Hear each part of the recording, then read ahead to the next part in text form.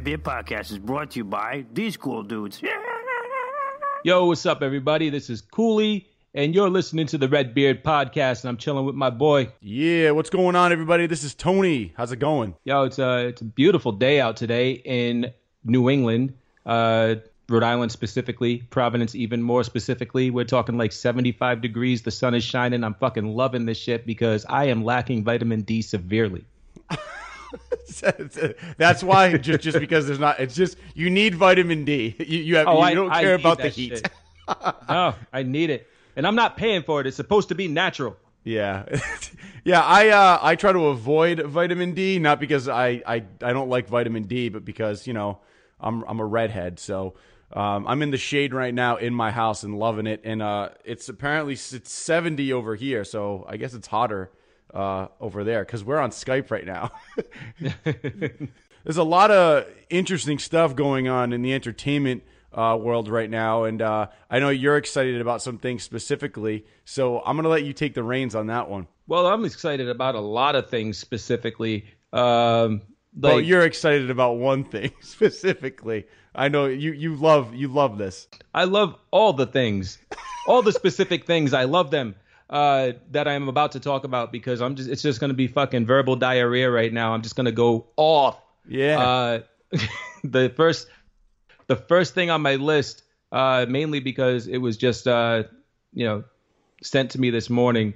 I didn't know about this, but they're planning another anthology, Star Wars, movie, in the vein of Rogue One.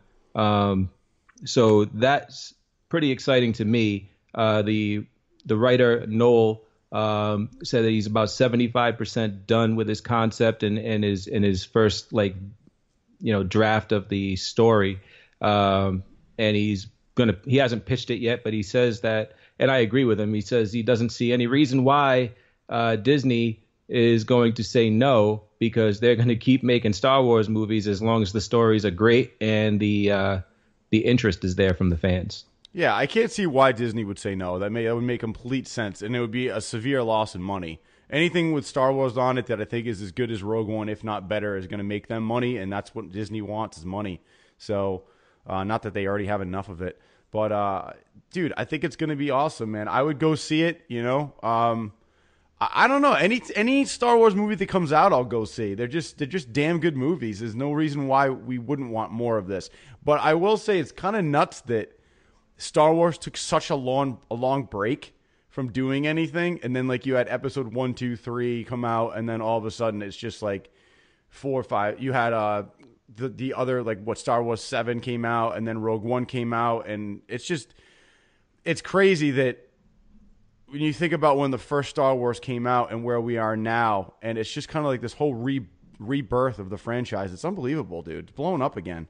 Yeah, I mean, it's unbelievable, but it's also pretty believable because for me anyway, I don't know if you know all this stuff, but I've been following what's been going on with the franchise since I was a kid, and Lucas was always really fucking weird. I love the dude to death. He created some of the greatest shit in the world. The greatest characters in the world. He's behind some of the greatest interstellar vehicles in the world, like the Millennium Falcon, X-wing fighters, TIE fighters, the Death Star, shit like that. I mean, Vader is one of the most amazing villains ever created. But let's be real, Lucas is he was a dick. he gave us Star Wars. Yeah. Empire Strikes Back, and Return of the Jedi. Right. And we knew based on the titling that we had the second half of the fucking story. And we're where's the first half? And it took 20, I think it was at least 20, maybe 25 years until we actually got episodes 1, 2, and 3. And to me, they fucking sucked. You could take all 3 of those, mash them up together, and cut everything out, make a 2-hour film, and have a relevant film. But even that was still almost unbearable and hard to watch. Yeah, but I mean, maybe that's just the way that he saw the story in his head. You know what I mean? It started at a certain point, he wanted to end it at a certain point, and then down the line was like, all right, let's talk about what happened before. Like, I don't know. know. You think he did it intentionally? Well, absolutely, because the title of the fucking movie was Episode 4. Yeah, but I mean, from jump, like we knew that there were 3 parts before that. Like, I mean, like he and his reasoning and the reason why he always said it was like the technology wasn't there to make the films that he wanted to make for the first part of this. And I call bullshit on that because, I mean, as you go on, you're now Luke Skywalker is a fucking man, you know, and he was like not even born in 1, 2, and 3 yet until like the very end of it. So obviously technology and, you know, what you need for effects and shit like that shit's fucking, it grew. Yeah. It had to have. Like in any, nothing goes backwards technology wise. So to say that, I didn't have the technology to do the first 3 parts of this story, but I have the technology to do 4, 5, and 6, that to me, that's just kind of shitty. It's a shitty excuse, but whatever. Well, maybe he was talking about, like, you know, because you're talking about Attack of the Clones, you know, like CGI and stuff like that. Like he did a lot of CGI work with the, you know, those films. Maybe that's what he was referring to, not the technology in the film. But fuck CGI. When it comes to the Star Wars universe, and you've seen this with Rogue One, which was mostly, I want to say at least 90% practical effects.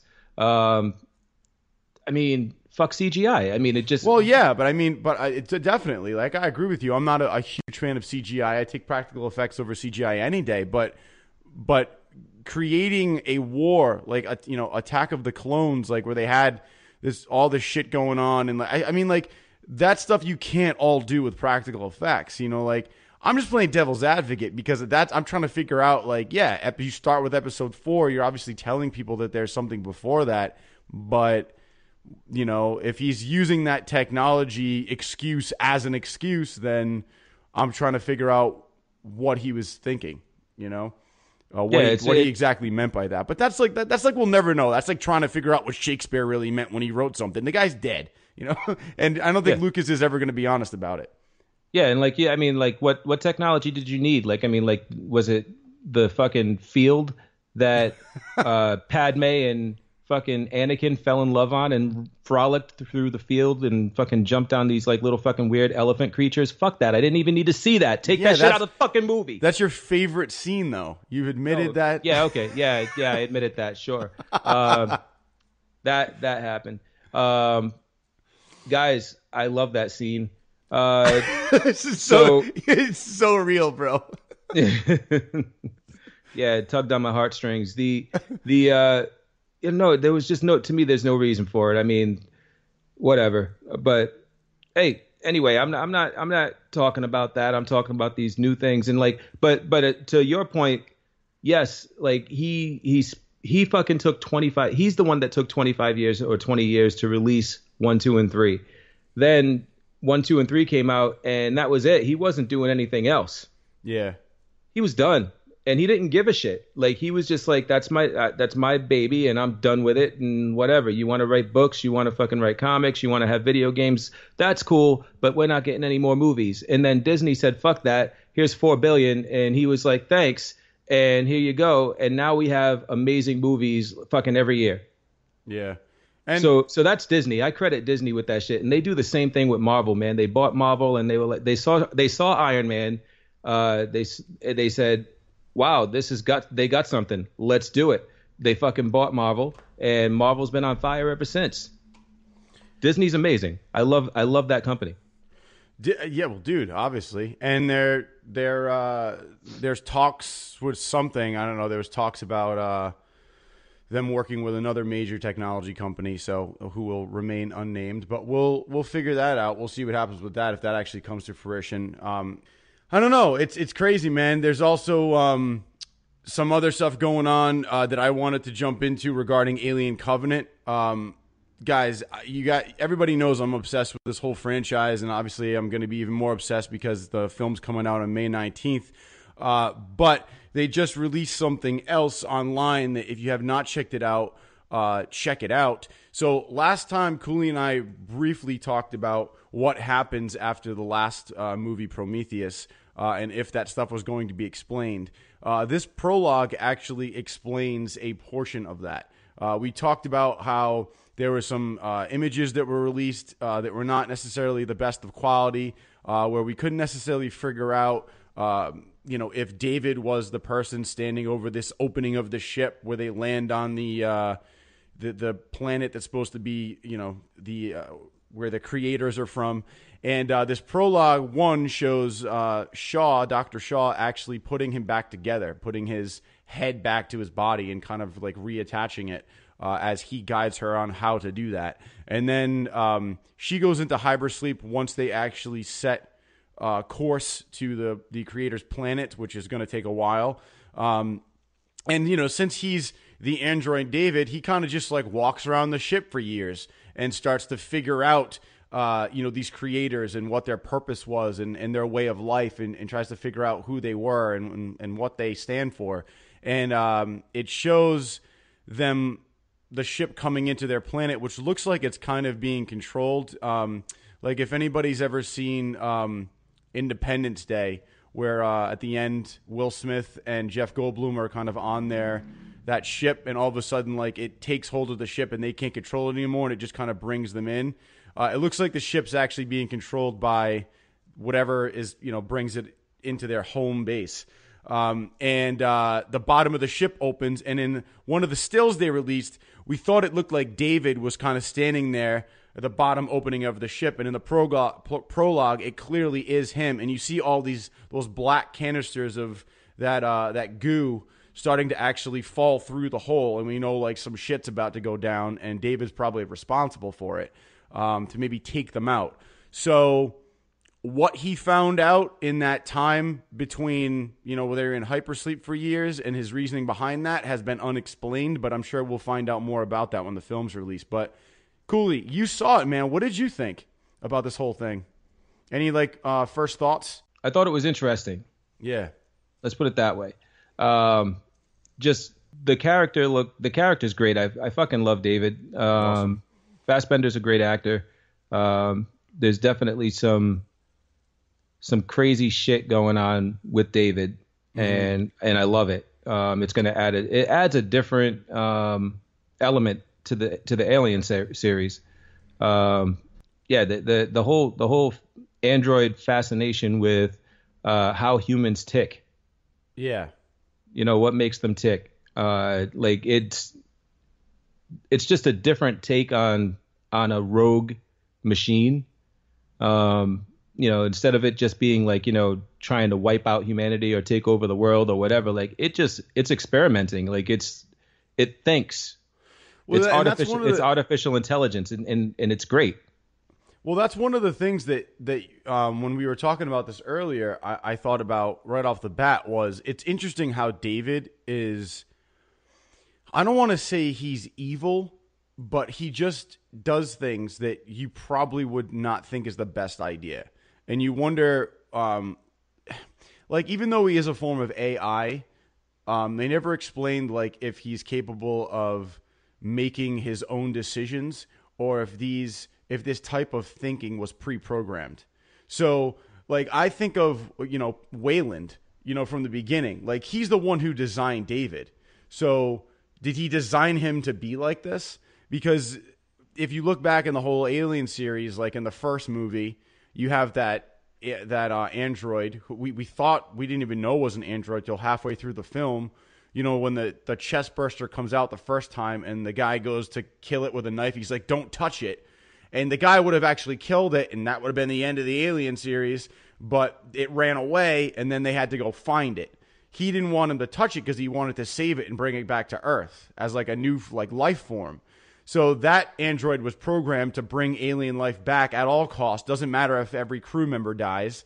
Then you have Bishop, who was actually probably the only android that I saw that was actually in it for a good cause. He saved the lives of Ripley and brought them off the planet when the Queen Alien was going to kill them and stuff like that.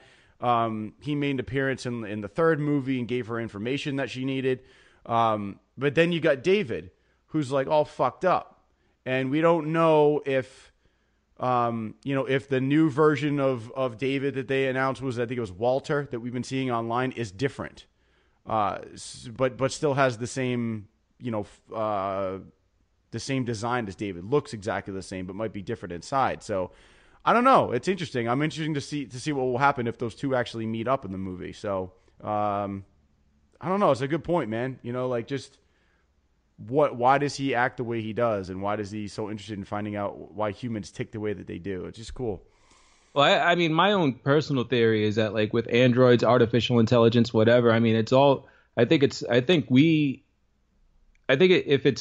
the artificial intelligence is complex enough, then it's almost like humanity. I mean, like, human beings, like, everything operates on an if then statement. I mean, like, if this, then that, and it's the same logic for artificial intelligence in these androids. So, like, it all depends on what their environment is, where they were, where they gather their experiences from, and how they process them. So I think you're going to see Walter be a very different version of David, and we should see that come to life on the screen. And I think that I don't see any reason why you would have Fassbender play two androids but have them be exactly the same. So, like, based on their experiences, I think they're going to take very different branches in this, like, artificial life that they have. Yeah, no, and I'm looking forward to seeing that because what I've heard is that they do meet up in the film at some point, which obviously makes sense because they don't necessarily have, like, a life expectancy. They live on for years or don't have, they don't die. So that is a possibility. Now, one thing that might happen is that you might see Walter start off as, like, a more benevolent version, like somebody who's more altruistic, but after events with the alien or whatever, if they meet up and David talks to Walter and gives him his point of view, it's possible that they have a conversation and arrive at some medium logic based on what they're talking about it with each other. I can see them easily changing their mind, because I think the difference between the AI and the actual human is going to be morality. So, right. So the moral code, there's not going to be a moral code. There's going to be just logic, and based on what Walter experienced, like, that's how he's going to behave until he meets with David, and then they speak, and then who knows? He might flip, David might flip, who knows? But I don't think they're going to sit there and say this is right and this is wrong. Right. Right. So I don't think there's going to be a right, wrong, evil, good, like, side of this. It's just all experimentation and what they think they can accomplish with their experimentation. Yeah, no, I definitely, man. I think that there's still going to be some conversation as to, just like I just want to hear. I want to hear more about why he's doing the things that he's doing.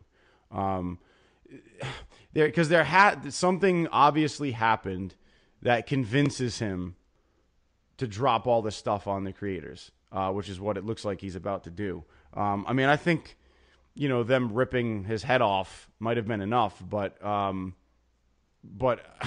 there's also a reason behind why they did that. And I have my own reasons, like if they did create humans, they're something that never should have been created and has gone on too long and therefore needs to be destroyed, which is why he took out, like, the 3 that he saw. But who knows, man? We won't find out until May 19th. So check out Alien Covenant on May 19th. I'm psyched about it. I hope you guys are too, man, because it's going to be badass. So that's all I got on Alien Covenant. I think this will be a good time to take a quick break and hear a little bit about our sponsor.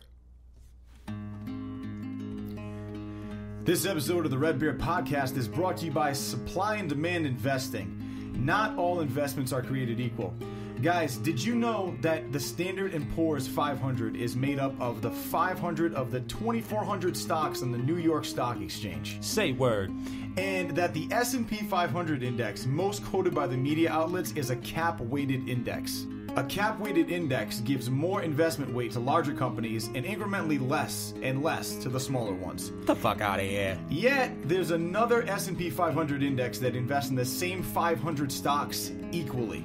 The question then is, which of these two indexes do you think has performed better over the past 5 years? I have an idea. Well, if you want to find out, go to supplyanddemandinvesting.com/Redbeard. That's us, guys. supplyanddemandinvesting.com/Redbeard. Now, supply and demand investing helps compare investments in the hopes of delivering better than average results, whether they be long-term, short-term, or just something in the middle.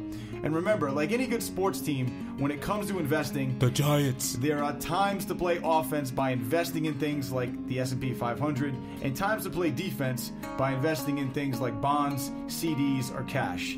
So I say go Pats. Go Giants. Pats.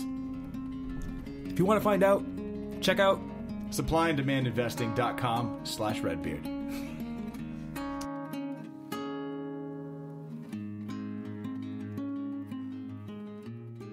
Yeah, man. So speaking of space, nobody can hear you scream No, they can't. unless you're in the movie theater watching Guardians of the Galaxy 2. I was wondering where you were going with that. Right? Yep. But yeah, no, Guardians of the Galaxy 2 is upon us next week. It's already been released overseas, and it's killing it overseas. I believe it's already raked in about 22 million, since last weekend or this past weekend, which is fantastic. That's a fantastic opening in an overseas market. So I think it's going to crush when it opens here. And I think that's pretty obvious based on what happened last time they opened up in the U.S. But let's talk about what some of the little rumors and nuggets that have been dropping are. Now, there's some spoilerific stuff going to be coming out of my mouth. Yep. Over the next couple of minutes. Spoilerific. Yeah, it may not be too bad though. So I mean, I think you can listen unless you're like one of those people that are like, oh, I don't even want to know who's gonna play in this movie. I don't think you can spoil too much if you haven't actually seen it yet. Like it's all somewhat speculation. So. Well, it's not speculation. This is based on shit that people have seen. Yeah, I know that, but I don't think that you can necessarily spoil too much. Like, okay, a couple things, but not from coming from somebody who hasn't seen it yet. Dude, give me 20 to 40 minutes and I can spoil the whole shit. Like I am not you know I don't care about spoilers. Yeah. So I've researched a lot of shit on this movie, so I can spoil it, trust me. But I'm gonna keep it very light on the spoilers. Because people have seen this shit already. Right. You know what I'm saying? Like it's not a secret that, they've had screenings, and it's already been released, as I just said, and made 22 million, which means somebody's seen it. So I've gotten some information on the film, but I'm only going to share a small piece of that with y'all right now, and that's some of the cameos that are coming up, and it's not necessarily, I'm not going to tell you who they are, but I will say that they are some original Guardians of the Galaxy's characters from the comics. Well, you should say at least who's playing them. That's what I'm getting at. All right.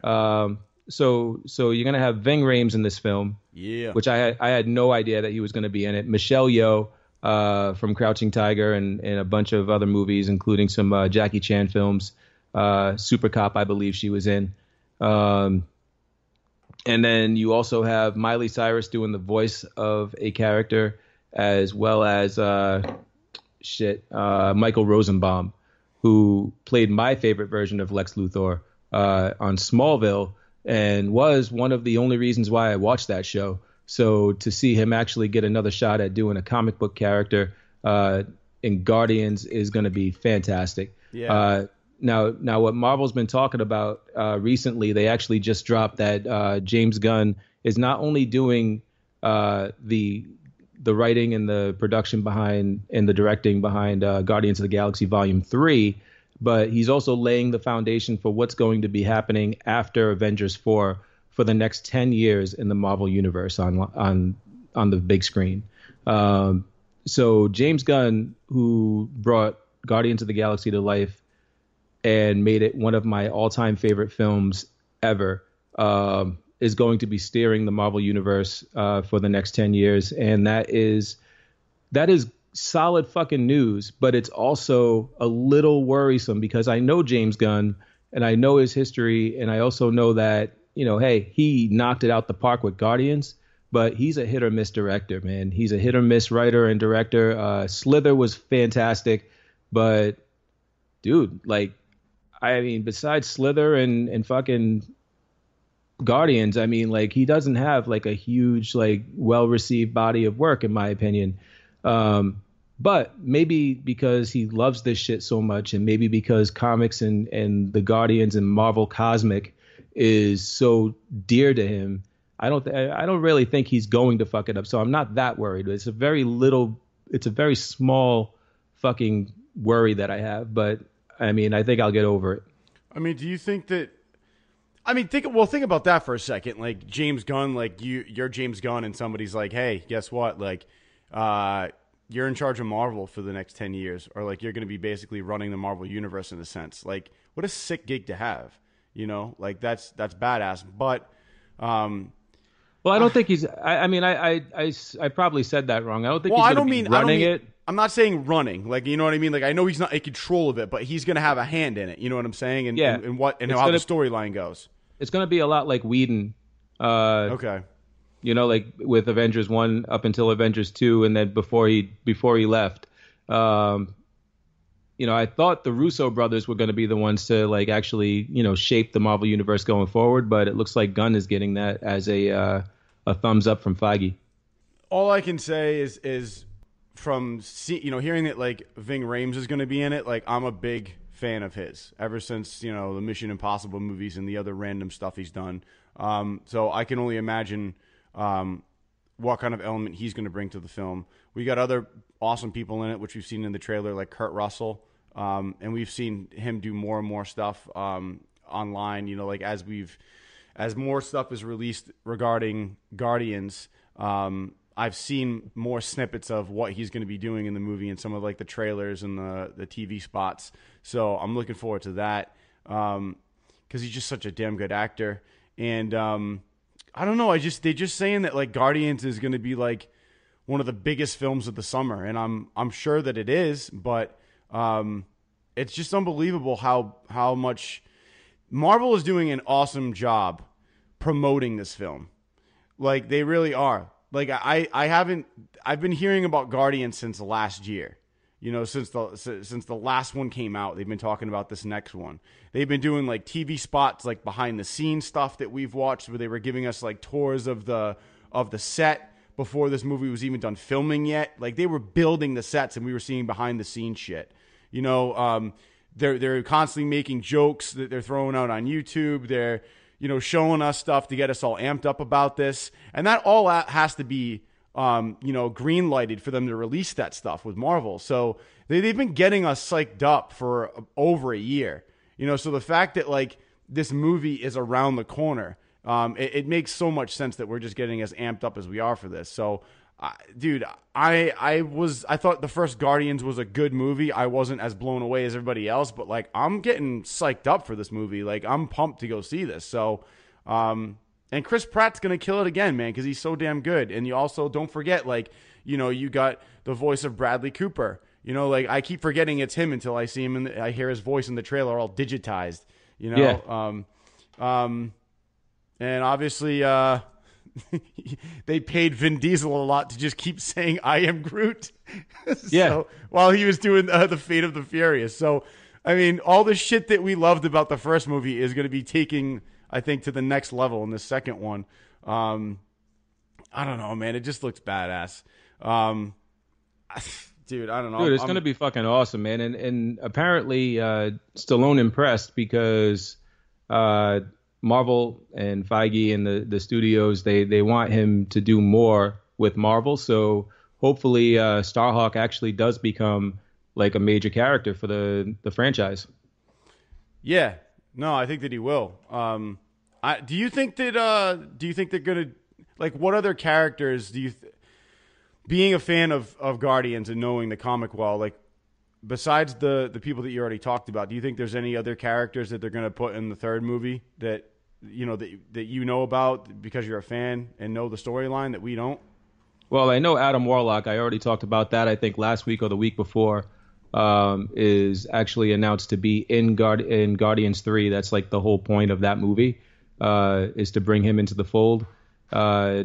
So that's interesting to me. I'm almost feeling like and something that I didn't mention before is like they've split up the Infinity War. Infinity War was supposed to be Infinity War Part 1 and Infinity War Part 2. So they've split it up and now it's Infinity War and Avengers 4, which they haven't titled yet. But Zoe Saldana actually kind of, leaked the name of the movie by saying, after we finish filming this, I got a lot more work to do. We're going to start filming the Gauntlet movie. So I'm thinking it's going to be Infinity War and Infinity Gauntlet. Matter of fact, I fucking slap myself in the face right now because I remember reading that they confirmed that they actually did come out and say that the next one is Infinity Gauntlet, which is interesting to me because Infinity Gauntlet came first in the books, but whatever. I guess this one is basically going to be like Thanos' quest where he's going to get the stones. Once he gets the stones, that should roll into Infinity Gauntlet.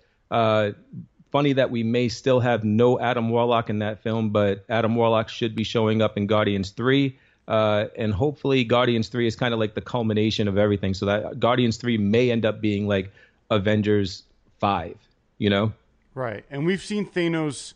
Where did Thanos actually appear? Was in post-credit scenes? Was it Guardians or it was the other movies? A couple other movies, the Avengers movies. I forgot. It was Avengers, the first Avengers movie. Yeah. I believe it was the second Avengers movie too, where he actually grabs the gauntlet and says, it's either that or it's Civil War. I can't remember. It might have been the Civil War end credit scene. Yeah, he says like if you want something done, you have to do it yourself. Yeah. Yeah. And then of course he was in Guardians of the Galaxy. So all badass and sitting on his throne and, calling people like Ronan boy. Yeah. Fucking love that shit.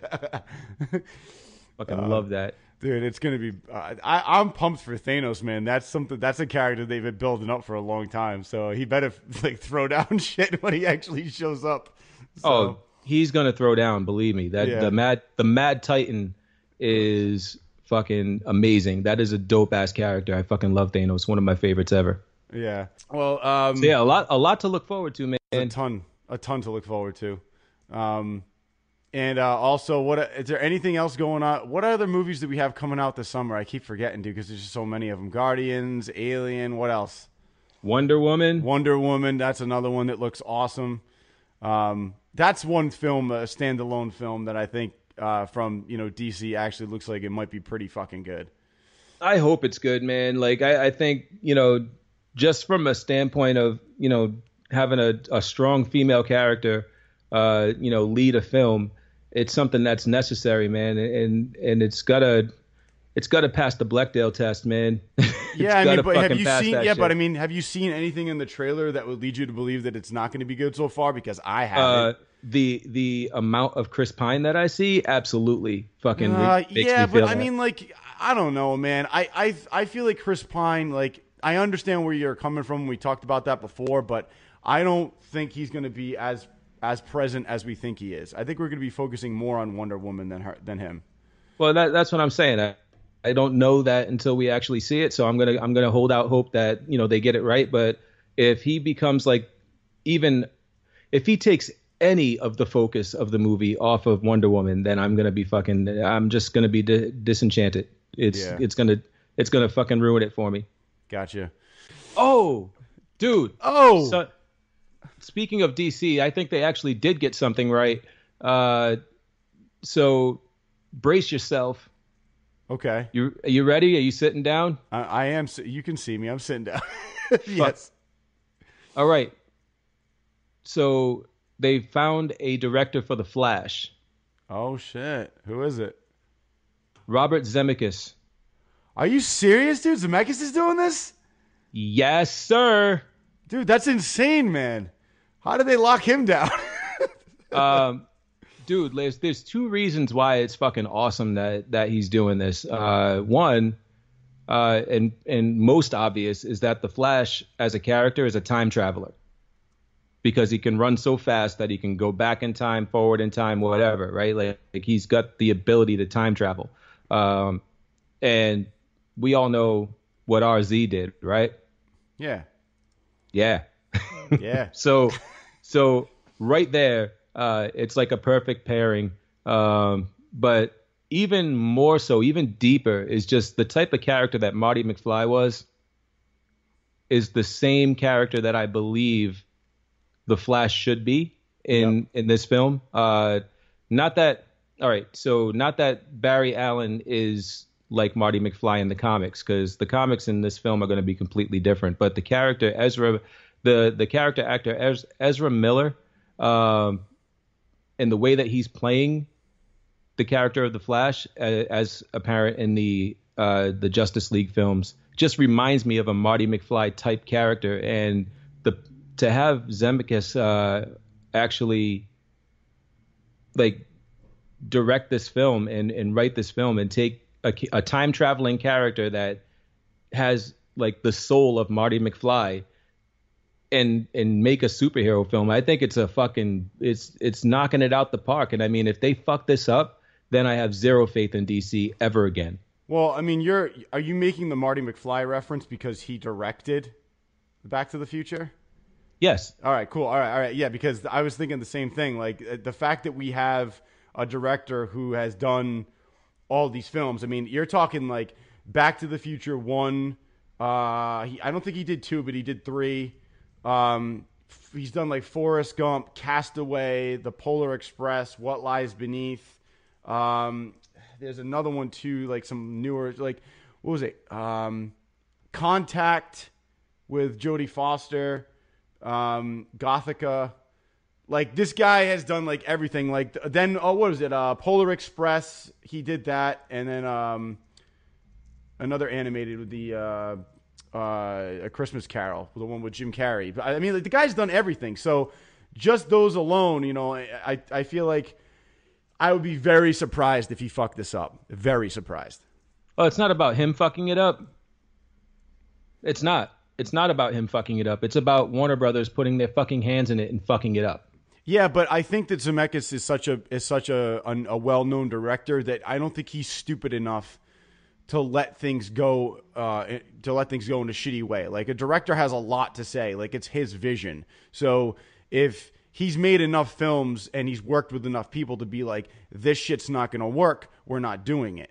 So I think that he'll have a big say in how the movie is filmed, and he's not going to do something that he doesn't think is going to work. And he's got enough under his belt to know what's going to work and what's not going to. So I have a lot of faith in the film, knowing that he's going to direct it.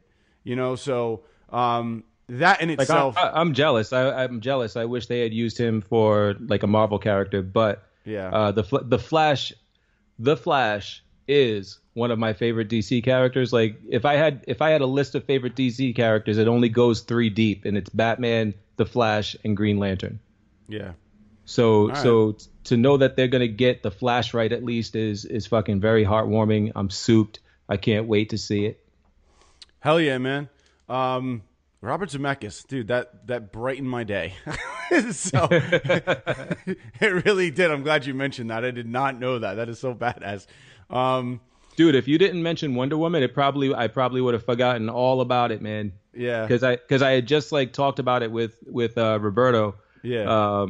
And I saw the news last night, and I thought, oh man, we got to talk about this on the podcast, and I never fucking wrote it down. So that was. But if you didn't mention DC, I wouldn't have gone on that fucking tangent, and then I wouldn't have fucking said, oh yeah, they are getting something right. Well, I'd like to say that was my plan, but it wasn't. So, oh shit. Well, dude, that's all I got for today. I don't know about you. Yeah, man, me too. I'm done. I'm spent. I wanted to just remind everybody, those of you who are going to New York Comic Con, they are starting to send out the links. So if you guys went last year, you should be getting links, for like, the pre-sale, which happens tomorrow. So hey, make sure you get your tickets because New York Comic Con is going to be probably better than last year, and last year was fucking awesome. So we'll be there as usual. We got Kineticon coming up, and obviously down the road, Rhode Island Comic Con, which they released some guests. Dolph Lundgren's going to be there. Val Kilmer's going to be there. Some pretty big names. Also, there are 2 guests that they are going to release next week. They said that they're really big names, but they won't be releasing them until next Thursday. So Michael Coulter's going to be there too. Yeah, I heard about that. I did hear about that. But yeah, man, 2 big names that they're getting ready to announce. So we'll try to keep you guys posted on that when we find out. So word. All right, well, that's it for Redbeard Podcast this Friday. We will catch you guys next week. See ya. Peace. Later.